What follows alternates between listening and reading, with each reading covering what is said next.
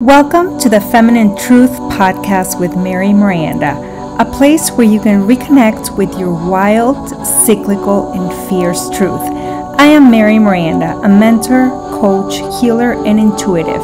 I guide women on a journey of remembrance, reconnection, and embodiment of who they are, their essence, power, and truth by reawakening the power of their feminine energy, womb, and menstrual cycles.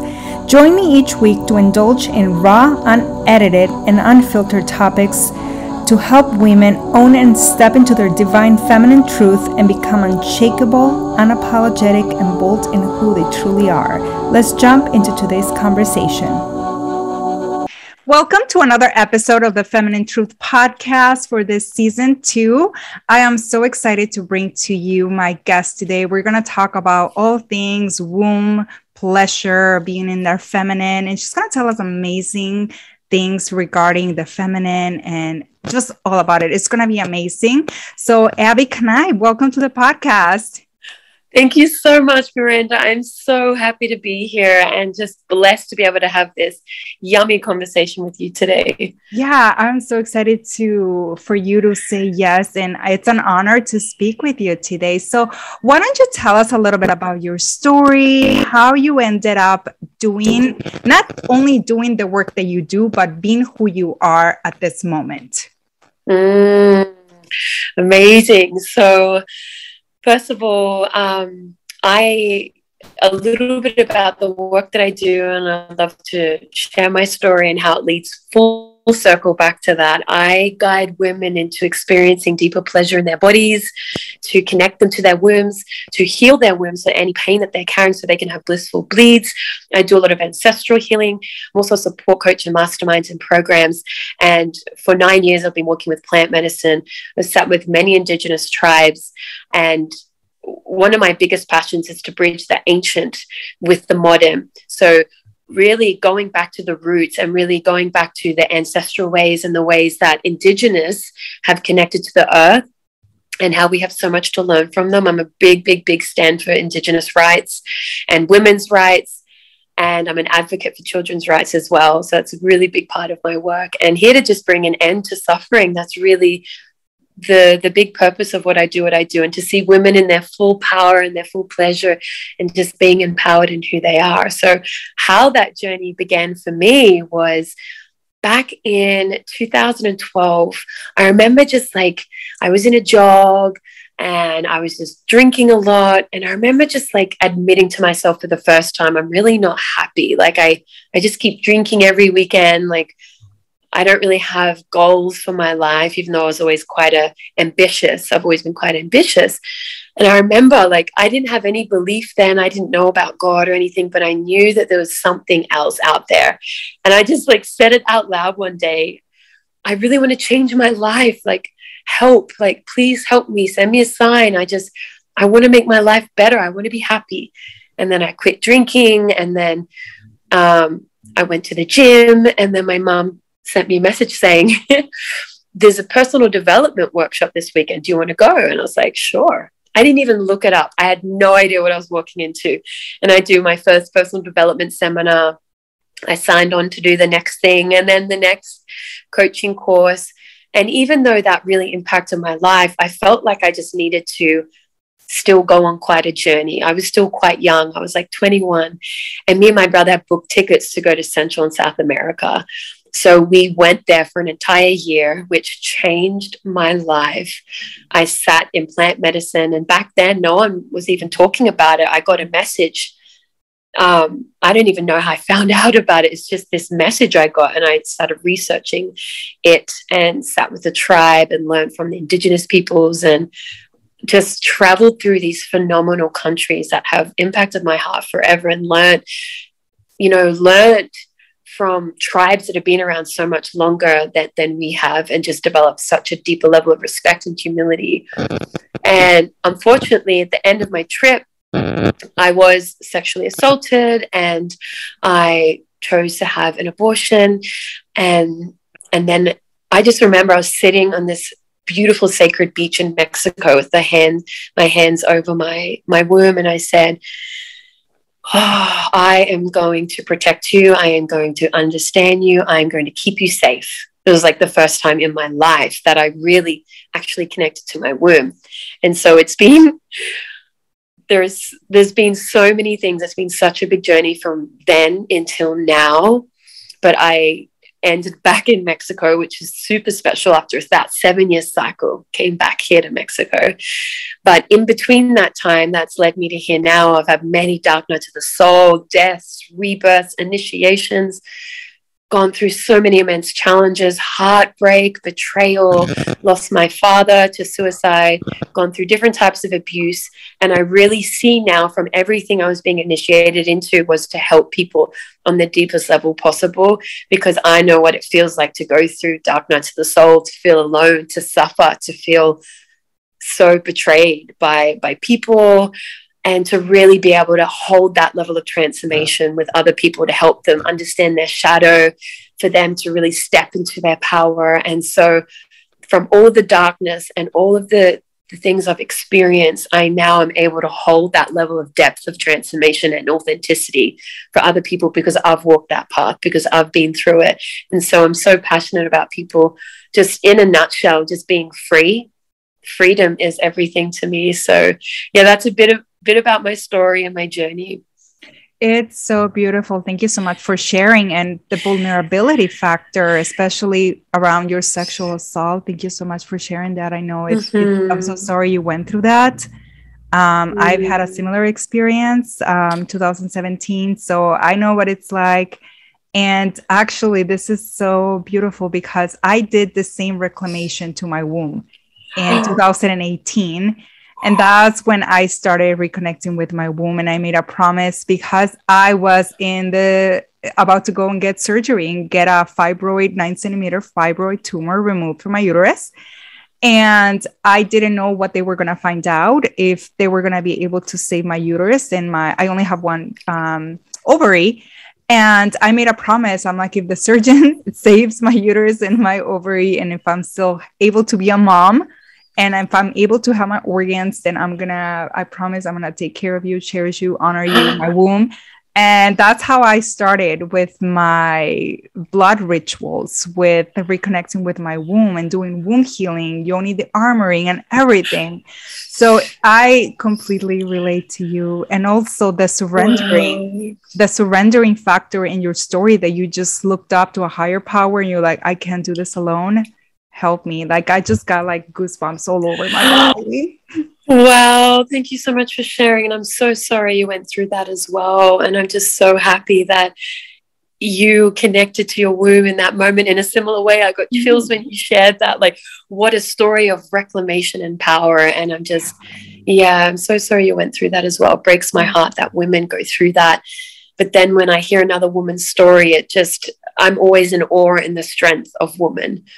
Yeah. And I think it's so empowering, we as coaches, when we have gone through so much chaos, so much struggle, so much suffering, so much just like experiences, that we can be better coaches and guides and mentors for the clients or the women that trust us with our guidance, because we're like, we've been there. We can relate so much better with them, because I'm like, yes, I understand exactly what you are going through. I understand. And it's like, just like the relationship and the connection with them gets so much deeper, and they're able to lean more back into their feminine and open up to you and their healing. I think it's just so beautiful. Yes, you said that so beautifully. That's it. That is absolutely it. And then you can take them to those places because you've been there yourself. And being a feminine coach whilst incorporating the womb wisdom is like, oh, how do you even put that into words? It's like next level magic, because that's where so much of our power resides, is in our womb. It's where we create life. And yeah, the womb is exceptional. She's just so divine.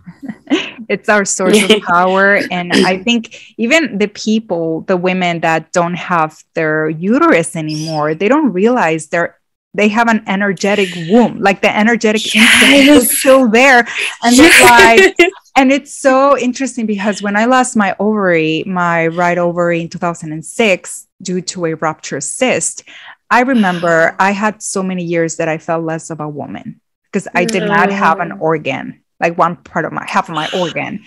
And I just remember that when I found out that I still have my energetic print of that ovary, that just made me feel like whole again and accept myself. But the interesting thing is that when I have endometriosis too. So some periods, it depends though. Some periods can be very painful, but I rarely have painful periods. And the pain is where my ovary, where the place where I don't have an ovary.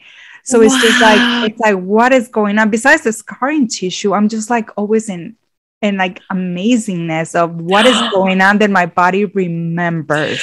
Oh, chills. Yes, that's it. The body remembers and it's still there. You know, and I was doing a masterclass yesterday, and I was talking about menopause. And I said, I still feel like even if you've gone through menopause, that going through the cycle is still really healthy as a woman, like still spending time to rest, and like that would be the premenstrual week and bleeding, and, you know, not just being in the doing energy all the time. And then a few of the women shared on there, that's the exact same message they heard too, that women still move in cycles, even if when they've stopped physically bleeding. So yeah, I love that you shared that too. That's so beautiful.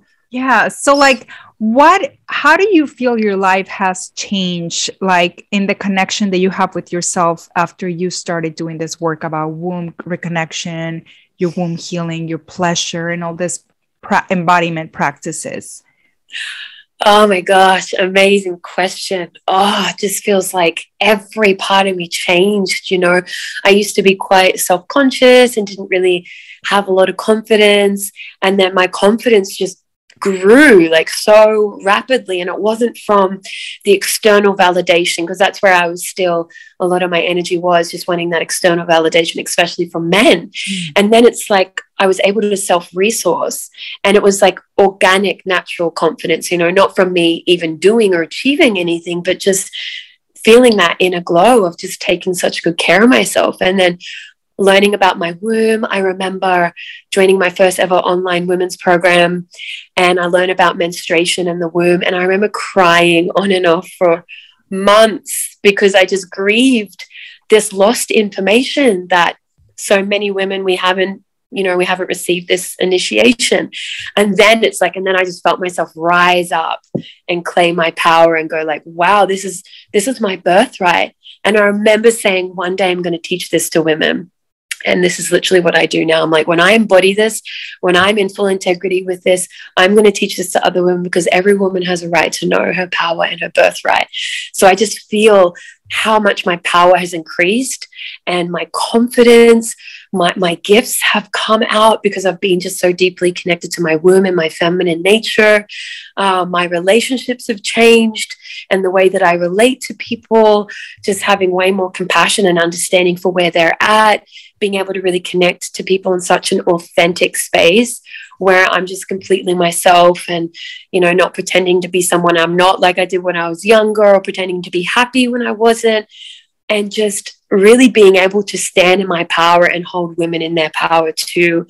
And the orgasms and the sex and like the pleasure I feel from life, and just also simultaneously how much I allow myself to feel my emotions now.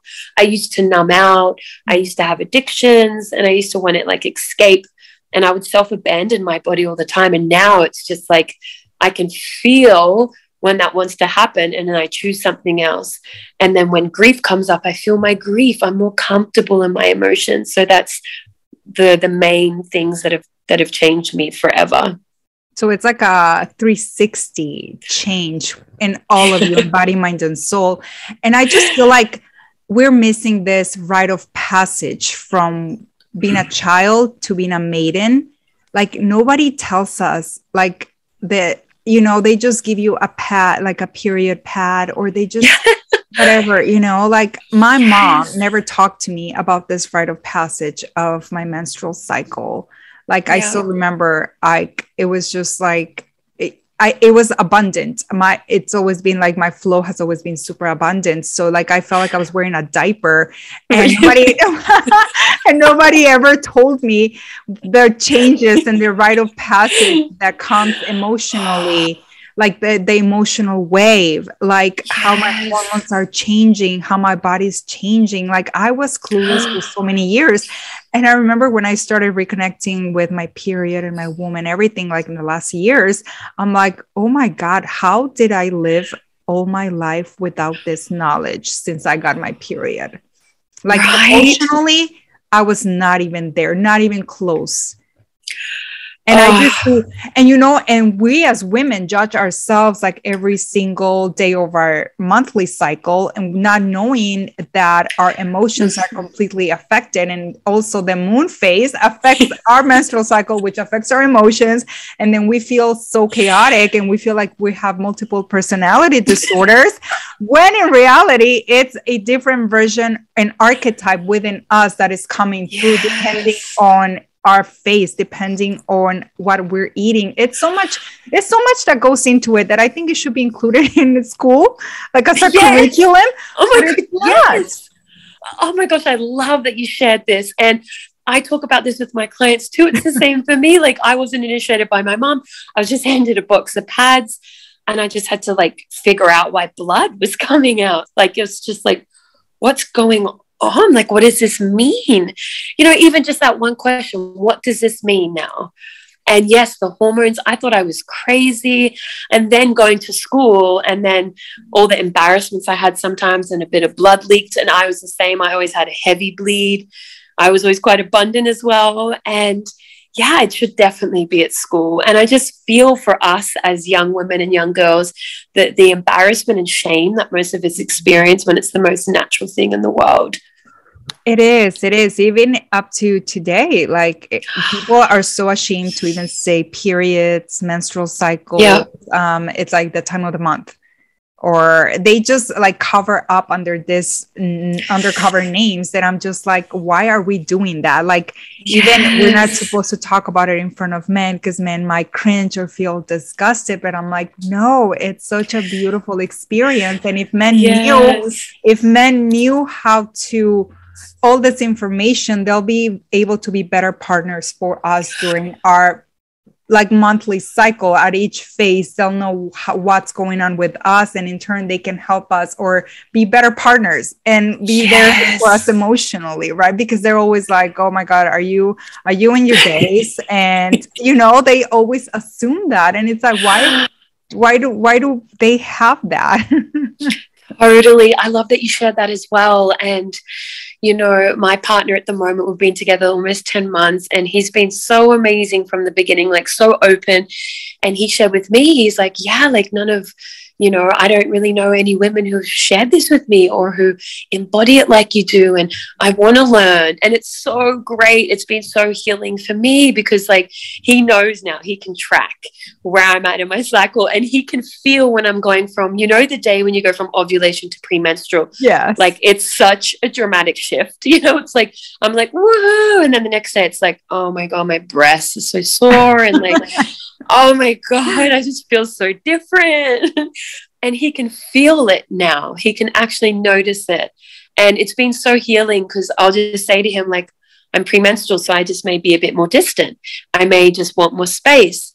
You know, I don't want to be as social and go out as much. And he's just so respectful and honoring. So I love that you shared that because it would change so much in relationship if that man was open to that and he, you know, and then the woman shares it with him because it really is a beautiful experience to share it with a man who's really open.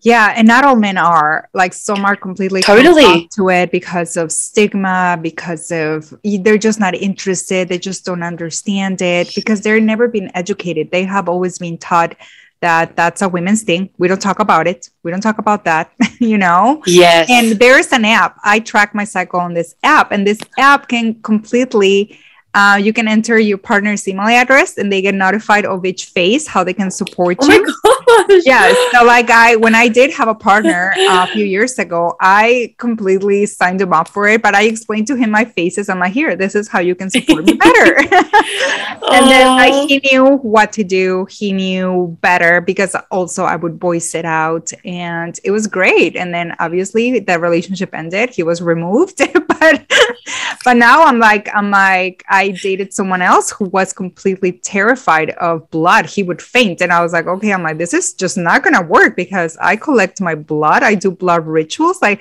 how is this even going to work for me? No. So that ended too. So now I'm like, okay, I'm going to call in a partner that is open to potentially have an open mind and be open to this, because dating now for me has changed because of the work that I do. And it took it took healing for me to be like, are they going to accept me? They're going to think I'm too much. They're going to think I'm crazy. They're going to think like, oh my gosh, she's like a witch or something. And let alone, I attracted a man who was Christian, who shared my pictures. I caught him sharing my picture, me doing my blood rituals, like in Mexico. I'm like here with my legs open and I have blood in my face.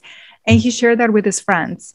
And I don't really know what it was talked about, but I know they were judging me. And that hurts me. But I'm like, well, I'm like, at the same time, I know he's not the man for me. And how were you able? So when you attracted your partner that you've been with 10 months, did he initially ask you like, what is this about? Or how did the conversation came about? Or he followed you on social media? Like, how did it happen? Great question. And thank you so much for sharing about your exes. I've definitely been with a couple of men in the past that it's like, they won't discuss it, but like they could have been, and I wouldn't have known. They just didn't want to kind of talk about it. And actually one of my exes really, really helped me to become comfortable. That's before I started my journey with my womb. Actually, I met him right after I claimed that I was going to protect my womb, and he was so comfortable with it. So bless his heart. He really helped me in my journey. But my current partner, I think because I'm just at this stage where I'm so comfortable in talking about it, especially to the males in my life, like male clients. I have some male clients, mainly women, males in my life. I just share, hey, it may take me a couple of days to get back to you. I'm bleeding right now. And so I just have become so comfortable in voicing that to them.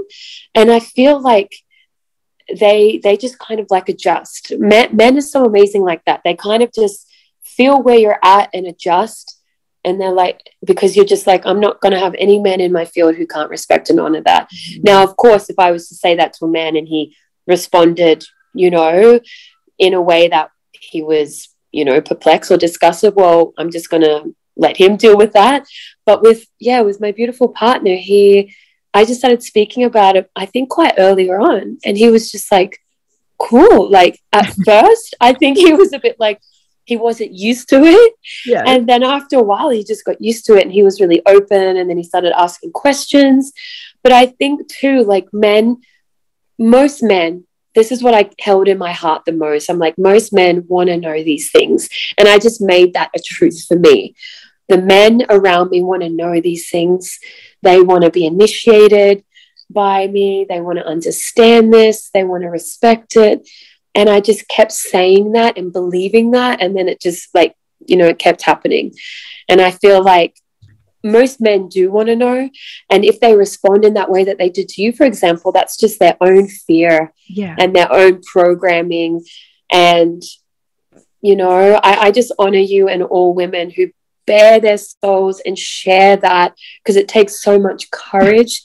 Because look at the lineage. I doubt our ancestors all like got to do that, so it's actually, I was recently, like I was on TikTok, so like my period rituals are very sacred to me. And when my brother found out, he blocked me from Facebook. He asked me not to post any of that or not to do any of that around my niece, which I have to understand and respect his boundaries. I cannot expect my family to understand my line of work or my rituals or what I do for my self-care, So I was like, okay, that hurts, but I'm like, okay, I accept it. So the other day, my niece, who's 9 years old, was on TikTok and I was doing my meditation. I come out from the room for my meditation. She's like, Auntie, is this you? And she shows me my picture on TikTok with my blood smear on my face where I was published in the UK. So I gave those pictures for them to publish. And this people, I think they're actually based in the UK. I can't remember the name of the brand, and I'm not going to name them because that's just not even the point. They used my picture without my consent, and they just said, this woman uses period blood for a facial to help with the nutrients. So like, it was a little positive. The post was, what they said in the video was positive. It was not negative, but all the comments that came after that, that's not even what got me. What got me is that my niece didn't know about this. My niece did not had any awareness that I did these rituals, because I've been, they're my own thing that I do when she's not looking. Yes. So she's like, Auntie, why are you doing that? What is that on your face? And I'm like, she's 9. I don't know when her period is coming, but for me, I have been saving all this knowledge with her mom's permission to share it with her when her time comes. So like, when I had to explain to her a little bit what it was, that just completely broke my heart, because I have been saving this knowledge, this medicine for her to know, and they took that away from me. And that was what hurt me. Not the negative comments, because I expect that, not everybody's on board with this. And it takes a lot of courage to smear blood on your face and post it publicly, So of course, I'm going to attract the flip side of what I desire, Yes. So that was really hard recently. And then I was like, you know what? I'm like, it's okay. I'm like, everything is okay. So I had to message my brother and let him know. And her mom, I let her know. And I was like, I did not do this intentionally. Like, this was done without my knowledge. And of course, I contacted the company and they took down the video. They apologized. But I'm like, the damage is done. You guys took away something that was so yes. to me. That was when I was going to share this with my niece. Absolutely. So now I'm more empowered. Now it's like, okay, like, how can I make this even better now that she knows a little bit? So when her time comes, she gets this rite of passage that I didn't get, and she's my goddaughter. So like, for me, it's like, I have this duty with her. Of course, I have to talk to her parents to make sure it's okay, but it's like, I don't want her to go through the painful periods. I don't want her to question her body, her moods, all of that. I just don't want that for her. Yes. Oh my gosh, thank you so much for sharing that story. It's so beautiful and so empowering, and I'm sure that's just going to impact so many women that listen to this, and I love that you shared that about your niece and how that impacted you. And just, that's how I feel too about when my nieces grow up. They're like 7 and 5. I'm just so excited to share this knowledge and wisdom with them, because I don't want them to go through what I went through either. And how amazing is it that we get to pass this on, what we didn't get, and that we have brought this ancient wisdom back to life. So I just have so much respect for that. Yeah. And if you think about it from this perspective, we are their future ancestors, like I got goosebumps. The legacy, oh my God, the legacy we are leaving behind is not only for them, it's also for their feminine lineage. Like you said earlier, my feminine lineage was not doing what I do. I'm like the first one, and I'm pretty sure they judge me 100%, and I'm okay with it. But now it's like, okay, I'm here to carve a new path for my feminine lineage. And I don't know if I'm going to have children, but for me, it's like, my nieces right now are my legacy, and they're my why. Honestly, they are my why. So now it's like, how do I want to lead myself as their future ancestor? Not only for them, it's not that I don't want to be forgotten, but I want to know that I brought wisdom and from ancestral wisdom, because this is what women used to do in the past, and then it was kind of eradicated. Yes. Oh my God, I got like chills and I got tears in my eyes, you sharing that. It's something I say all the time. We're the future ancestors, and just hearing you say it and what that means for you, I'm still covered in tingles. Oh, yes, it's been eradicated, and I love that you brought up initiation rites, and it's something I'm so passionate about, sitting and learning from the elders, learning that ancient wisdom that is so needed for us to understand our path and to walk it with more clarity and more humility and more love. And to know like why we're doing what we're doing. Yeah. And I just feel like our ancestors, the women in our lineages, they didn't know better, you know? So now we have this opportunity to leave a legacy, not only for our family, our lineages, but for the women that follow us, because then they're also going to have their feminine lineages, you know? So it's just like this ripple effect. So like what kind of ancestor do you desire to be? You just asked the most amazing questions. Wow. I don't even think I've ever been asked that before. Wow. So beautiful. I definitely desire to be an ancestor who has left a legacy for all beings on the planet, but especially women and children. An ancestor that was so bold and courageous, like no matter what, I was always bold, always courageous, always stood in my truth, spoke my truth, and lived a life that was so much bigger than me, so much bigger than just the things that I wanted. It was for the next lineage to come after me and for the next 7 generations. And I desire to be an ancestor that is always remembered as a woman who went above and beyond and who brought so much liberation to humanity, and especially to women in slavery and children that are being trafficked, that I did the best that I could to bring more awareness to that and help bring an end to that, because that is my biggest mission, is bringing an end to child trafficking and women's slavery. And that's the legacy I'm here to leave behind, is to bring an end to that. You know, I notice how a lot of people get into the thinking that war is normal, like this is just how life is. And I don't believe that in any part of my being. It's not how it's meant to be. And that's the ancestor I want to be remembered as, that I made my mark and that I lived for so much more than just me. So, yeah. That's so powerful. And the way you ended it, you're living for something that is beyond you.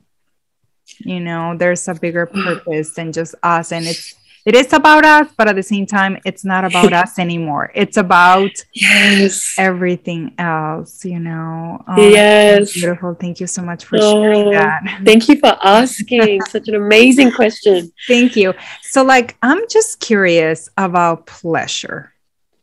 How has the relationship with pleasure changed for you?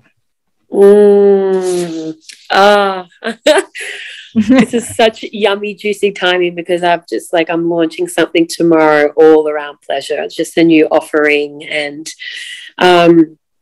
pleasure for me, it's so deep. It's so multifaceted. But I came into this world a really sensual being. I was just so ecstatic with life. And I remember at a young age listening to really feminine, like ancient feminine kind of like goddess mystical music at a really young age.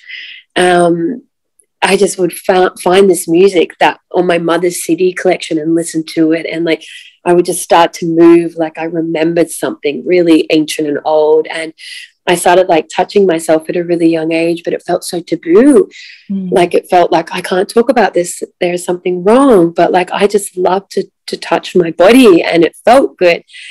And my pleasure got a bit distorted, you know, growing up with watching, you know, movies and Hollywood and just all of that stuff that came in a little bit. So my pleasure got a bit distorted on the journey. It was more about kind of seeking validation from men through pleasure. And but within that, I actually allowed myself to explore so much through sex. I really wanted to, and my Lilith in my astrological chart is in Scorpio, which is all about uncovering the taboos with sex and power and wanting to just go to the bottom of everything. And that definitely is me with sex and pleasure. It's just wanting to understand who I am on the deepest level. And so I really explored myself through sex and with my partners, and really allowed myself to release any shame from my lineage and from growing up and from society. And I really liberated myself in so many different ways. And to me, sex is the greatest art form. And now where I'm at in my relationship to my pleasure is, you know, sex isn't an addiction anymore, or it's not like an escape, but it's really that gateway to God, to the divine, to to more of my own divinity, even if the sex is a bit wild, or even if it's slow and tender and really gentle. To me, it's all divine. And I'm here to really celebrate that when it's done with integrity and consent and love with you and another, when it's done with respect and reverence, even if the sex is wild and primal, or even if it's really gentle and tender. To me, it's all holy when it's done from the heart and it's done with deep respect. And to me now, pleasure is, and of course it's not just sex, but I use sex as an example because that's where we absolutely expand in pleasure so much. But to me, pleasure is like, oh, I wake up and I hear the birds here in Mexico that just make me smile so much. I eat mangoes. I'm just like, oh my, and I just feel so, like before our podcast, I had like 2 mangoes and I was just like, oh my gosh, just so much pleasure. It's like when I wear a favorite piece of clothing and it feels so good on my skin, you know, like pleasure to me is being open to life, you know, and even if I feel grief in my heart, like, oh, there's pleasure in that too. There's pleasure in heartbreak. There's pleasure in grief. So to me, pleasure really is just so deep and multi-layered and deeper than just sex. But yeah, pleasure is just like, I'm saying yes to life. I want life to crack me open and make love to me and de-armor my heart.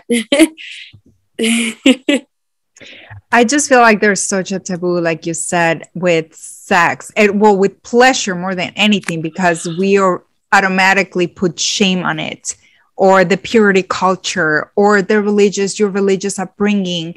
Kind of like, it's just like this layer, compounded, tangled up thing that it shouldn't be like that. But so many women have been brought up with this religious belief systems that they have to, you know, you can't do anything until you get married. And you are learned to think of yourself as unholy and pure, even if you have thoughts or even if you have sensations. And it's just like, it suppresses your womanhood. It suppresses this life force energy. I think sex and pleasure are energies for me. And it just like disconnects you more and more from yourself and from you. And it's just so sad how so many women kind of just suppress themselves, and I'm being one of them. Yes, it really breaks my heart as well, and especially religion, you know, and I have no judgments against anyone and what their beliefs are. You know, I say God, but I just believe in the power of love. We can call it creator, source. I always respect everyone's unique beliefs, but yes, it absolutely has been so suppressed in religion and even through school, right? Just kind of like society in general, you know, of just like that pleasure. And absolutely, our pleasure it's so pure. And, you know, even though I was always connected to my pleasure, I still didn't feel that I was pure. And that's the part of me that I've really reclaimed these last like 3 years, especially, is that, wow, my pleasure is pure. Like, I'm not, oh my gosh, like there is nothing impure about pleasure and feeling good and wanting to have sex and make love. And also to all the women who tune into this, like, you can feel so much pleasure without having sex. You know, sex isn't dependent on feeling lots of pleasure. We are the ones that self-source and generate our own pleasure. Sex just amplifies it if we're already connected to our pleasure. So yeah, I love that you shared that. And I just want all women to be liberated in their sexuality and in their bodies, and whatever that means for them. You know, it's going to be different for every woman. Yeah, no, totally. And for me, it's been a lot of redefining that word purity. What does it mean to be holy, pure, to be like without, I hate the word sin, because that was so, that was like embedded all over me when I was growing up. So for me, purity now, it's like getting back to yourself, to your truth, to your essence. You are underneath all the conditioning, programming, religious belief systems. Like, who are you? My truth, like that is me being pure, getting back to that essence. Before I was, you know, before I was pretty much told something that it wasn't me, you know? So now it's like, okay, like how can I now have this amazing relationship with pleasure and sex? Because right now I'm in it. I'm doing deep healing around sexual trauma, around, because mine is very tangled up in religious and sexual assault and everything. So now it's like delayering that. And it's like, what is my truth now? How can I move from here, you know? Absolutely. And thank you so much for sharing that and your experience. I can imagine how many women this is going to support so much. And I just honor your journey. And I'm just so in awe of you and your strength and your story. It's just I know your work already impacts so many women from, just seeing you online and who you are. So I just want to share, like, it's so beautiful to hear your story. Thank you. So I think it's so huge to heal trauma from our wombs. So what are some ways that you have practices or anything that you have done for yourself and also that has helped you in your work with your clients? Yes, amazing. I love talking about this. So one of the things that has helped immensely with healing trauma from my womb is doing ancestral healing. So we not only carry our own pain in our womb from our life experiences, including emotional, sexual, physical pain in there, even spiritual, but also our ancestral lineage, because that all gets passed down, woman to woman, womb to womb. So, and whatever way you wish to do that, whether you can take yourself through a ritual, you could even go on YouTube and find something that someone has posted, or you could hire someone that specializes in this field, that does ancestral work and healings, and set your intention for it to be from your womb, clearing the lineage out from your womb, the women who came before you, including your mother. So that's definitely a really important one. Another one is yoni eggs. I have been using them for 7 years, and they are just so healing for the womb. They are so beautiful. And I would recommend starting off with jade. I know a lot of people are selling all different types of crystals, but jade is the original yoni egg that has been going on for such a long time, way long before we came here. And there's a reason for that. With jade's properties, it helps really release a lot of dense energy from the womb, a lot of trauma, because we store it inside the walls of the vagina, and it can feel numb in some of those areas. So the egg goes into those areas, and the womb, our yoni knows what to do to release tension. And you just set an intention before you put the egg in, and you can feel it moving around you, and sometimes you may not even notice it, but it's releasing things. So yoni eggs are also really, really healing. Also crystal ones as well, and also so many other things.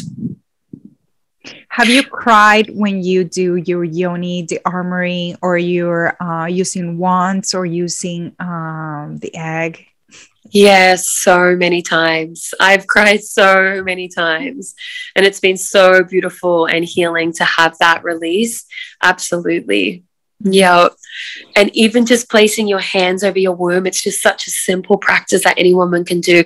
I do it the moment I wake up, one hand on my heart, one hand on my womb, and I just breathe with her as my belly goes in and out. Just breathe with my womb, and I just connect in with her. I see how she's feeling.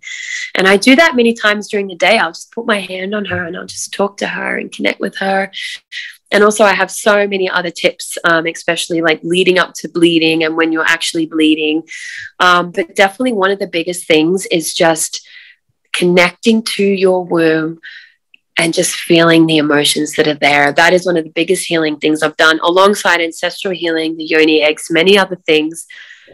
It's just placing your hands there and building a relationship with her and feeling the energy there. There could be grief, rage, sadness, and give yourself as long as you need to feel all those emotions, however long it needs to take, however many months. But you will feel when you've gone through a massive release, and your womb will feel lighter and you'll feel like a different woman. I think it's one of the most impactful and life-changing practices is to reconnect with your womb. But yes, not only getting reacquainted with her, but also learning to forgive yourself for hating her or being so angry at her for your painful periods, yes, like for the fibroids, for the ovarian cysts, for losing your ovary. Like there is just so much that we have to release before we embrace her. And a lot of times we don't get to, women don't even think about that, how we have hated our wombs. We don't even like touch our stomachs, you know, because it's just like all the fat that goes along with your belly. And it just like the anger, the frustration, the resentment for, and there, I know a lot of women who have endometriosis because it's at different levels. So the pain is different, you know. yes. A lot of women are like, I hate this. I just want a hysterectomy, you know? So it's like also this coming back to forgiveness of the pain that she has caused. But when you start reconnecting, I just feel like for me, my periods improved. Like I still have painful periods, especially if I had a stressful, like the last 3 months were stressful, or last month something happens. Like it's still reflected in my period very much. So that's when I'm like, okay, I'm like, I need to do more practices around this time, or when the situation arises again. So you get to reconnect yourself and know yourself better. But it starts with, for me, it has started with forgiveness. And then just like you said, just touch your womb and, hi, how are you? Like, how are you feeling? Like, I'm sorry I neglected you. And it's just like little things like that start making a difference. And progressively you start adding practices. And one of the things that I was going to ask you to talk a little bit about is sexual energy stored in our womb from past partners. And not only past partners, but their partners that they slept with, especially if the men are not conscious and don't know about this and the energetics. It's like how to cleanse our wombs from our past partners, from their sexual energy and their partners too. Like how much that makes a difference.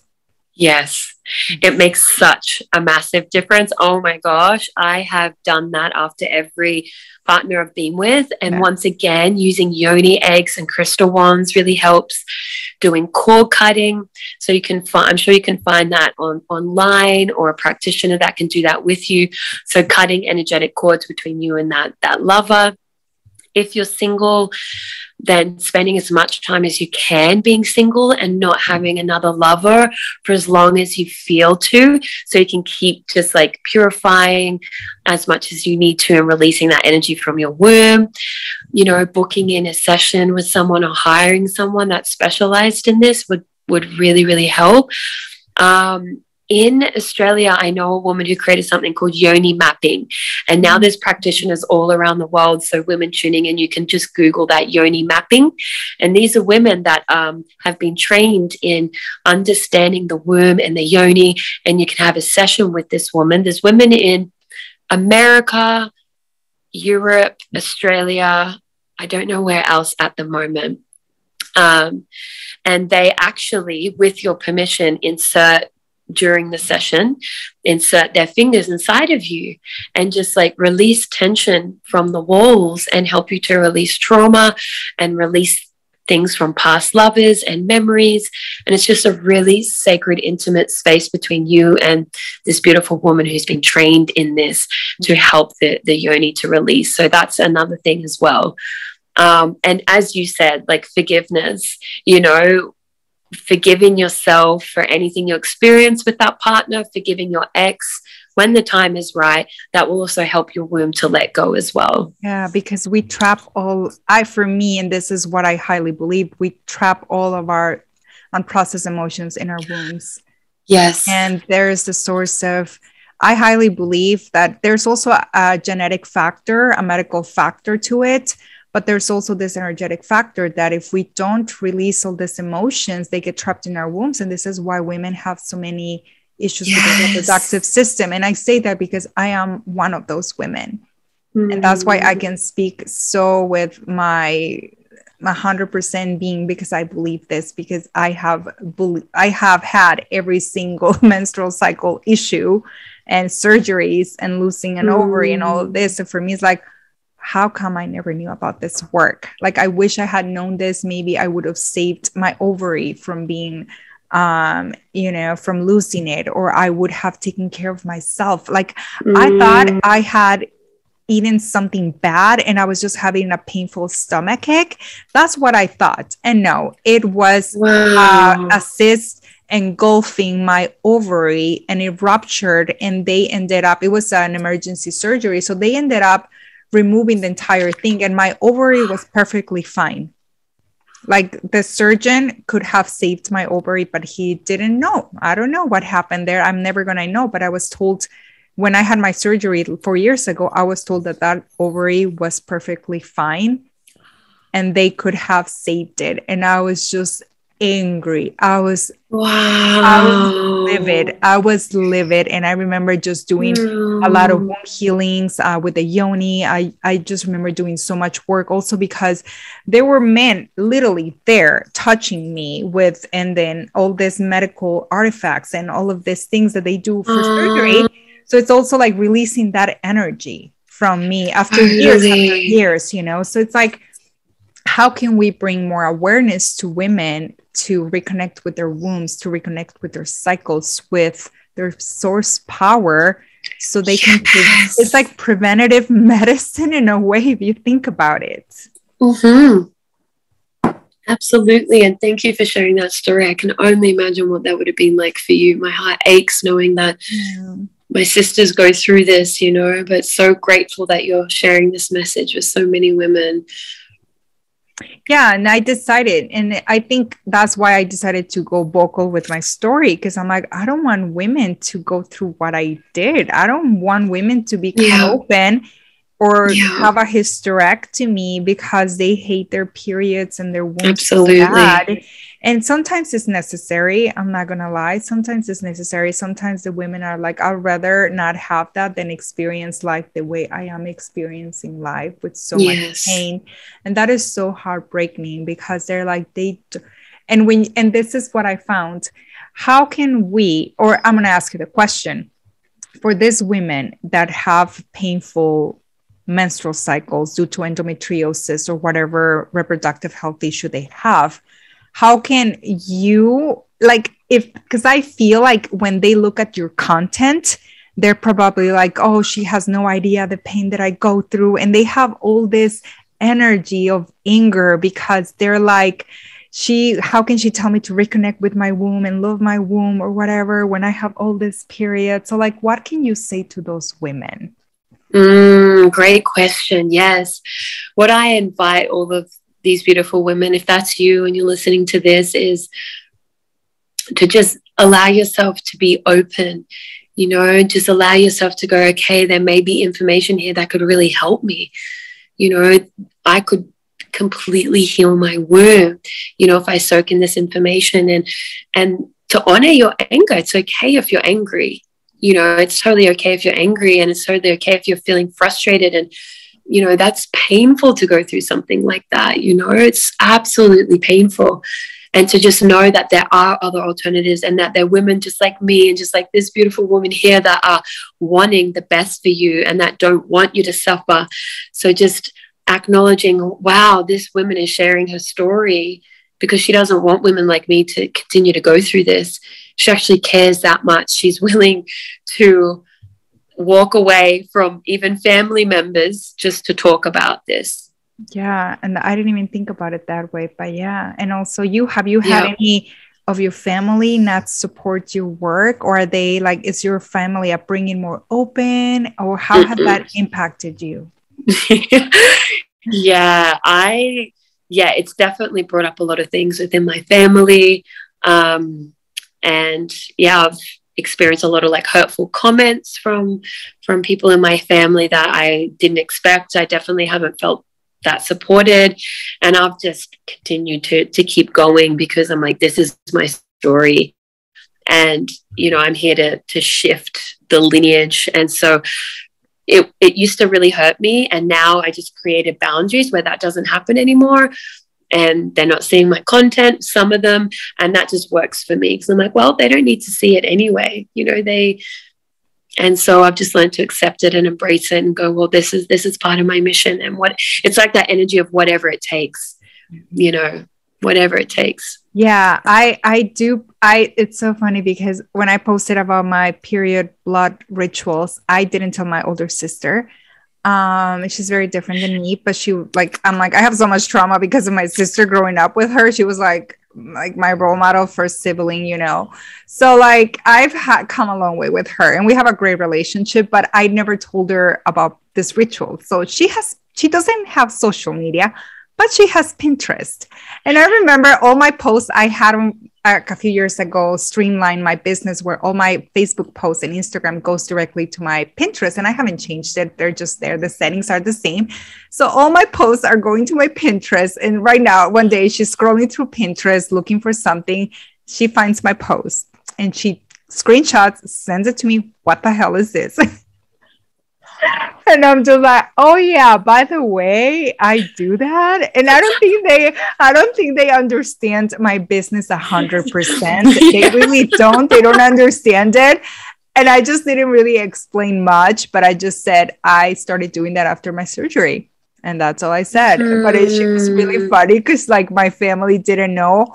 I never told them. I just posted one day, and then my mom's like, that's from the devil. Take it down. You shouldn't be doing that. And it's just, I have my mom on Facebook now. I have some family relatives that I just blocked or whatever, because I'm like, I don't need to see this. They don't need to see this. Totally.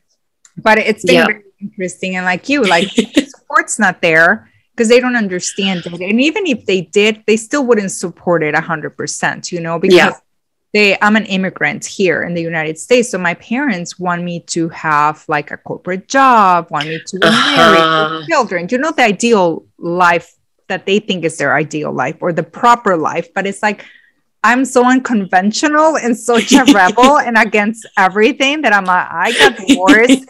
I don't do that. You know, it's like always the wild woman. What does that signify for you too? Love that you shared that. I just love seeing women do what they want to do. The wild woman. Oh my gosh, so much to say about this. But for me, to bring it into utter simplicity, to me, the wild woman is a woman that has reclaimed herself in what her actual truth is, and has reclaimed her relationship with the earth, has reclaimed her relationship to whatever God is for her. And so I feel like the word wild has become quite stigmatized, and people see it as something that's immature and destructive and not responsible, where to me it's actually the complete opposite. I find it the most responsible thing to do actually is rewild yourself back to your original nature. So to me, woman is like the original wild creature, you know, and I say that with so much respect, as in like we shed our skin every month. Our senses are phenomenal. Like when I bleed, I'm just like so sensitive, like so wow, like even my smell, my sense of smell, and we're very wolf-like in that nature, you know, and we need our independence. We need so much space. You know, a lot of people talk about how the masculine needs freedom, but what about the wild woman too? She needs so much freedom. And we're also incredibly loyal as well. And so to me, the wild woman has remembered who she is. Nobody owns her. She is unconventional. She is unpredictable. She's connected to the earth. She is connected to her primal nature as much as her holy nature, as much as her quiet nature. All parts of her she is connected to, all the different archetypes. And I feel like the woman who has really described this probably the most powerfully is Clarissa Pinkola Estes, who wrote Women Who Run with the Wolves. Oh, yes. Oh my gosh, she just it's literally the Bible. The way that she understands women's psyche is just so profound. And so, just there's so much more I can say about it, but just a woman that's really remembered who she is outside of the constructs of society and not limits herself in any way. She's just completely her own, and there's no one like her, and she doesn't follow the rules, and she's very unconventional. Let me just sit with that energy. That was just so beautiful. And I don't think a lot of people understand the archetype of the wild woman, that it lives in each of us, and we try to cut her down by being the good girls, by being the people pleasers, the codependent, and all this like the suppression of our true being. And I guess like coming back to our purity is coming back to being the wild women that we are. And this archetype that is truly us, because we are very chaotic in our beings every single day, multiple times a day. And I think we shouldn't feel shame for that. Like at my, I was talking to some friends and they already know about, they make fun of me because they know I'm in alignment with the moon, with my menstrual cycle. And they're like, oh God, it's a waxing gibbous. What is coming up? What phase of Mary's menstrual cycle is? Because waxing gibbous is around the time I was born. I was born in a waxing gibbous moon. So that's when my energy is the highest. I'm energetic. Actually, I'm a red moon cycle too. So it's right during after the full moon, after the full moon is when I'm bleeding. So like I'm in my most power. I'm energetic. I'm the opposite of the white moon cycle. I don't follow the ovulation that you're supposed to be glowing. I'm like, no. That's my ovulation. I'm in it, in the mess. Like I'm in the emotion. That's when it happens. So for me, it's the flip side of the standard, cycle definition. So it's like, no, you have to claim what is true for you and you're energetic. You have to reconnect with how you feel every day, like your energy and everything. And don't be trying to put yourself into this cycle syncing method that it's still not you, because your wild woman needs to be expressed and liberated and free. And she herself like every single day, not because I tried to fit myself into the cycle syncing and I would be frustrated because I'm like, but that's not how I feel. Like I'm supposed to be doing all these things, even with my business. I'm like, that's too masculine. That's too masculine. I feel like doesn't make me feel like in my feminine. So I switched and I'm like, I'm just going to track my own thing and go with my own thing. And I still track my cycle like on an app and everything in my journal too. But now it's like, I get to know me entirely and how I am every single day of my moon, and that is just like reconnecting with a wild woman. Yes, absolutely. I love that so much. Do you do cycle syncing? No, I stopped doing that a long time ago. My womb just did its own thing. Yeah. So she just bleeds when she wanna bleeds, and like sometimes she'll come a bit late, and I'm just like, she knows what she's doing, and it's just like I just trust her so deeply. And it's like when we trust our womb, we trust our bodies, like they know what to do.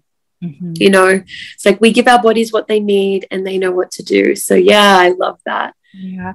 So I want to ask you something that really caught my attention when I found you, when I connected with you. It's being a well-fucked woman. What is the embodiment of that? How does that feel? How does a well-fucked woman feel for you that we can tap into that energy? I love this question so much, and I love that we get to talk about it on your podcast. So to me, the well-fucked woman is a woman who is just so, fucked open by life, and you don't have to be in a relationship with someone to be well-fucked. That is not true, but like you allow life to penetrate you. It's like the feminine wants to be full and the masculine wants to be empty. Hence why when we connect with a man and he's so present, he's in emptiness, and that's what actually turns us on, and he can fill us up with that infinite consciousness, and the woman, we love to be full, like full of life, full of love, full of just everything. That's the feminine. She is here to receive. So being a well-fucked woman is being so connected to your life source within you, and allowing life to penetrate you. And that could literally be, you watch a hummingbird suck from a flower and you're just like, oh my God. Like, it's just like allowing yourself to just be like, oh. And of course, like through sex, like how much can you open up to your lover? Can you go even deeper? How much can you take yourself even deeper? And you walk differently in the world. Like for me personally, when I'm, well fucked, I am just so radiant. It's just like my energy is so magnetic. Everything just comes to me. People treat me differently in my presence. They are just, some people don't even know how to respond. They will like glitch out. Like it's just that energy is so potent. It's our purity, it's our magnetic, radiant, feminine essence, and it's actually like our power, and it protects us, you know, because we're just so open. We think that by closing our hearts we'll be safe, but it's actually when we're fully open that we're the safest.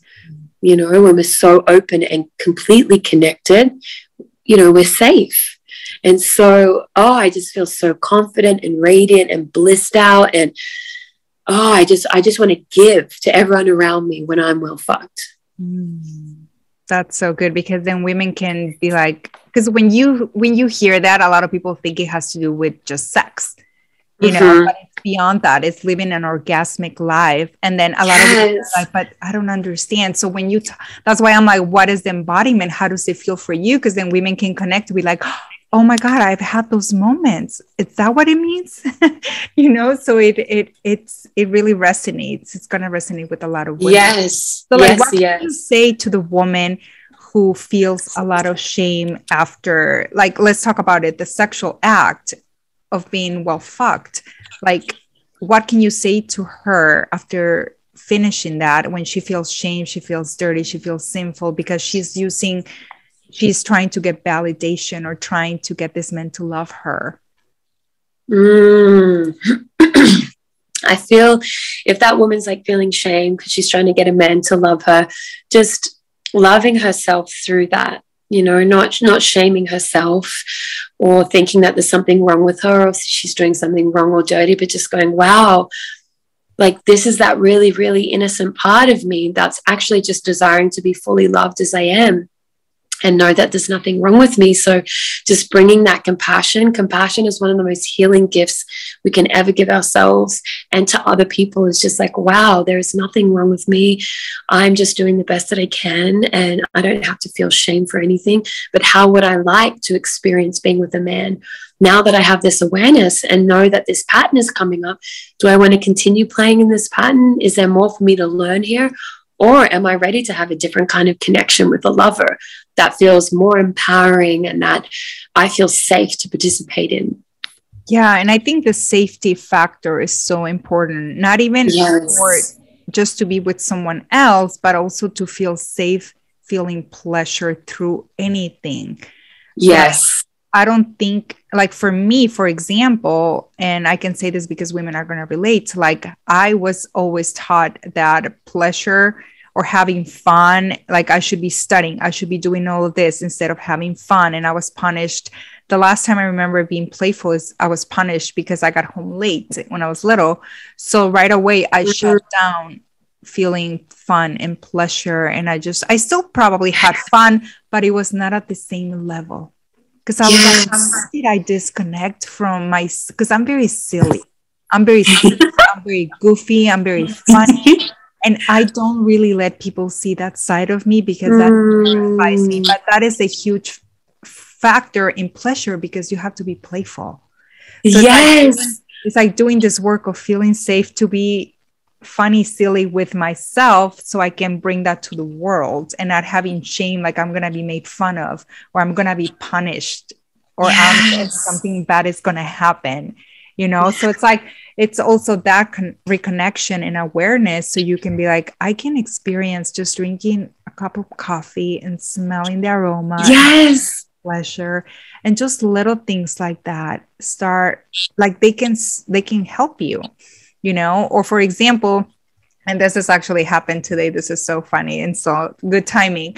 I was texting with someone, a previous partner that I was with, and he was just trying to indirectly say that he wanted to be with me again. And I just said, no, I'm celibate right now. I'm just doing my own thing. I'm in a deeply committed relationship with myself. And I was eating a salad with salmon and I love pizza crust. So I told him, you know what? I'm getting more pleasure and orgasms by eating my salad and my pizza crust than I ever did with men. I said that to him, but I didn't mean it in a degrading or emasculating way. I meant it that I am so in love with myself and pleasure. And obviously he took it wrong, but I explained to him, I'm like, no, I'm just so happy where I am that I just don't want energy to come in, you know? So it's like, I love little that. things, yeah, it's little things like that that I'm just like, oh my God, I have been healing. Healing has been working when it comes to this. And I'm like, it's exciting when you see those little Yeah, milestones, you know. absolutely. I love that so much. So what are some practices that have helped you to tune into your pleasure, into feeling like having that embodiment of being a well-fucked woman? Definitely. One of the main things is giving myself permission to explore my sexuality. So in all the different stages, looking back, I'm grateful that I just kept exploring my sexuality. Even when I was in that more maiden stage and looking for external validation, there was still so much innocence looking back of like, I didn't know any better. So I just love to see all the different stages I've gone through with sexuality.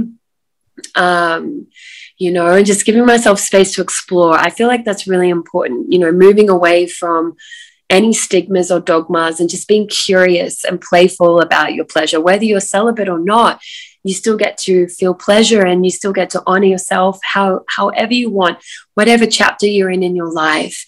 And for me, I definitely feel a good place to start is just to, really connect to food, connect to like sensations, like just start there instead of feeling like you got to change the way that you have sex or pleasure yourself. Sometimes that can be overwhelming for women, especially if you've gone through a lot of trauma. Just start small by like noticing if you have constriction, just like soften your belly, take deeper breaths throughout the day, bring more mindfulness into your day. Wear what only feels good, like on your skin, like sleep naked. That is a big one that changed my life. Sleeping naked with yourself is so beautiful. And the way that you eat food, can you slow it down a little bit? Like you said about the coffee, like breathe it in, like allow it to just like tantalize your senses and just start there with pleasure and then see where it takes you, because you'll want to explore more. It's the human nature, and just keep reminding yourself that it's innocent and that it's pure and that there is nothing unholy about it, because it's really just like, if you look around you like, we're here to experience life. Like you walk past a tree, I love touching trees. I want to feel the texture of things.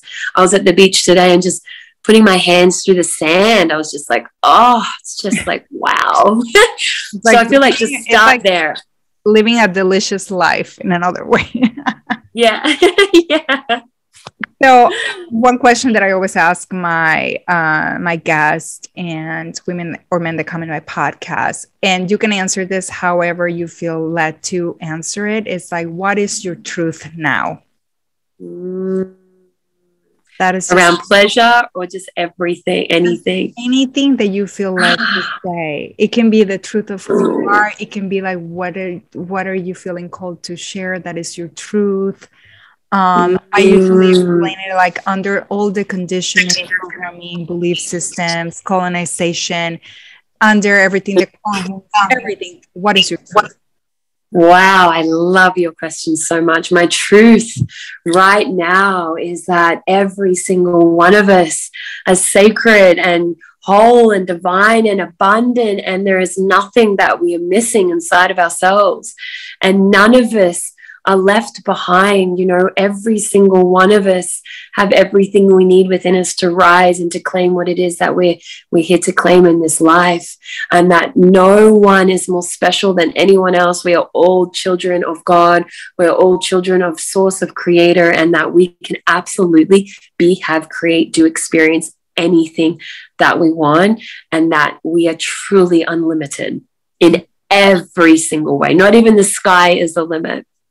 That is so powerful. It's been such a pleasure having you here on the podcast, having this beautiful, empowering conversation. I hope you really enjoyed it. I loved it. Yeah. So where can everyone find you if they want to connect more with you, your wisdom, your medicine, your offerings? Where can people find you?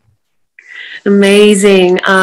So you can find me on Instagram and Facebook. That's where I spend most of my time. And in both of my bios there is a link to all of my work. So I work with like 90% women, but still men, if you're tuning into this, I work with men as well that come in and and into my vortex and ask about my offerings. Just all of my programs are for women at the moment. And also I have a free private women's Facebook group you can also find in my bio as well. So that's where I will be. And thank you so much for having me on here. It's been amazing. It's been such empowering and beautiful, and an act of remembrance to have this conversation. And I hope it's a call to a lot of women to come back to themselves, to come back to remember who they are, reclaim their wild woman within themselves, and really be curious about this work. Yes. The pleasure and all of it. And I just hope that anyone that finds you through this podcast gets to experience your power, your energy, and just your wisdom and everything. And I'm so honored that you were here talking to me about all this. Oh, thank you so much for your beautiful words. Yes to all of that. And I'm just so grateful for you and all that you're doing for women of this world. And yeah, you're beautiful. Keep going. I see you. I celebrate you and I honor you. So thank you so much. Thank you. Thank you. Have a good rest of the day. You too. Bye. Thank you so much for being part of this conversation on the Feminine Truth Podcast. This podcast is for you, for me, for us, for the Feminine Collective. Thank you for spending your time and energy with us. I so appreciate it. Please, it would mean so much if you could share this in your Instagram stories, in your Facebook stories, or everywhere, so this message gets spread and others can find this podcast and this conversation. And if you feel like someone needs to hear this message, please share with them. I would be so grateful for you, and let us know your thoughts, how this has helped you, how you connected with this topic, or how this has felt in your body. And lastly, if you feel the pull, I would be immensely grateful if you could take the time to leave a review so more people can find my podcast and this conversation. I'm sending you so much love, and I'll see you on the next episode.